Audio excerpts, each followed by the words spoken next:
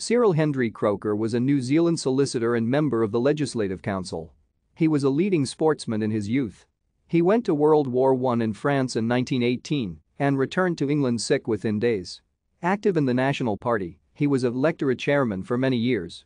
In 1950, when the first national government wanted to disestablish the Legislative Council, Croker was appointed to that body as part of the Suicide Squad. Croker was born in Christchurch on 27 March 1888. His parents were Diana Valentine and James Taylor Croker. His father spent his entire working life with the Loan and Mercantile Company, and until 1899, he was based in Blenheim. Croker Jr. attended Blenheim Borough School.